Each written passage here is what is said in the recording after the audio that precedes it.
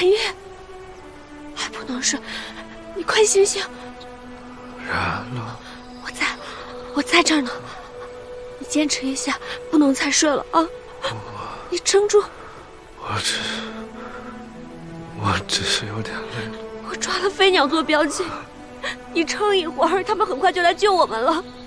别睡过去，你一个大景太子，难道就要交代在这儿吗？你千万别睡过去。死在这里也挺好的。你说什么胡话呢？你要是死在这儿，我绝对饶不了你。我如今这副模样，想必也不需要你饶。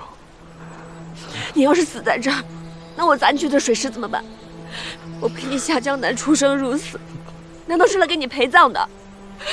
你快别睡了，你醒不过来，我欠你的怎么还你啊？你快醒过来，你不能死。然了，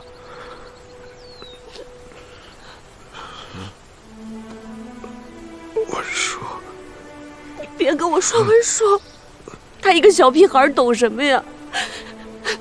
你快别睡，不许再睡下去了。我有结的债我还没有还你呢。不用你还。